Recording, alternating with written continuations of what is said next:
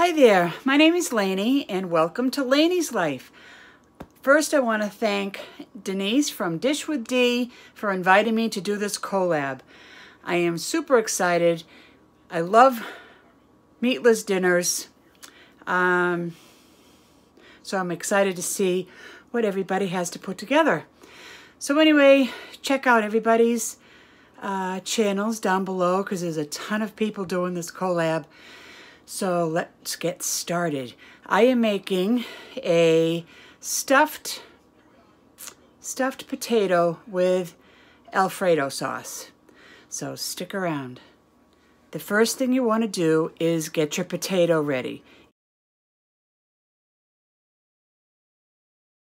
Either bake it or air fry it. And then you're going to get half a pound or whatever amount of mushrooms and onions, and you're going to water saute that. I don't use any oil. You don't need oil. Just water saute it until the onions are caramelized. Okay, first preheat your pan. Then chop your onions up into small, tiny, bite-sized pieces. And then dump it in your pan.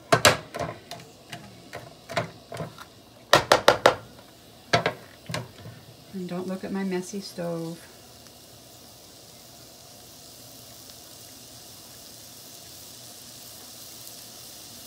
So you're just going to saute this until it gets like a golden brown, and add a little bit of water if you need to.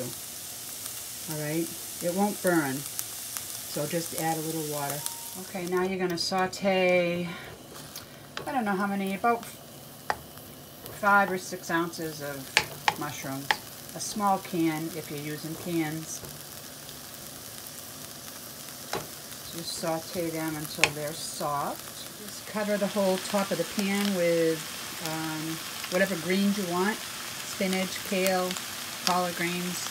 But I'm using baby spinach right now.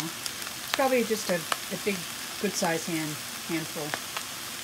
And I'm just going to wilt that. There you go. You add in the onion, let it cook for a little bit, and then put it on top of your potato.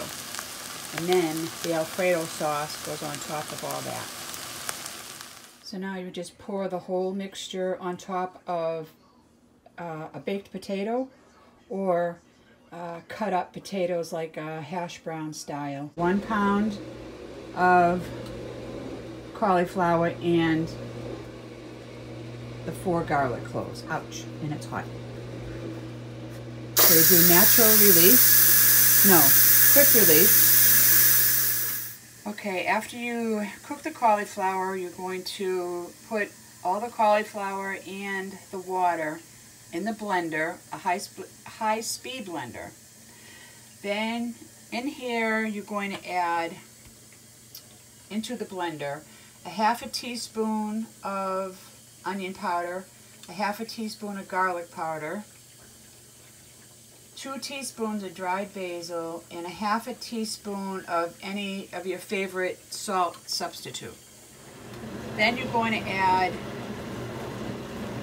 3 tablespoons of nutritional yeast and 2 tablespoons of rolled oats, just old-fashioned Quaker oats. You're also going to add 3/4 of a cup of unsweetened plant milk. Okay, so now your cauliflower and the water you cooked it in is in your blender. You're going to throw in 3/4 of a cup of unsweetened plant-based milk. Your spices.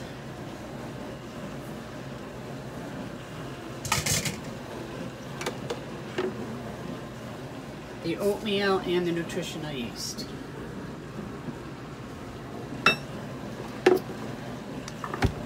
Then you're just going to blend that up for 1 minute.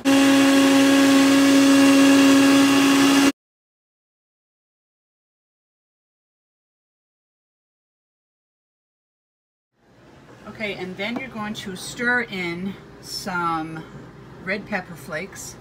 You can use as much as you want. It says a half a teaspoon.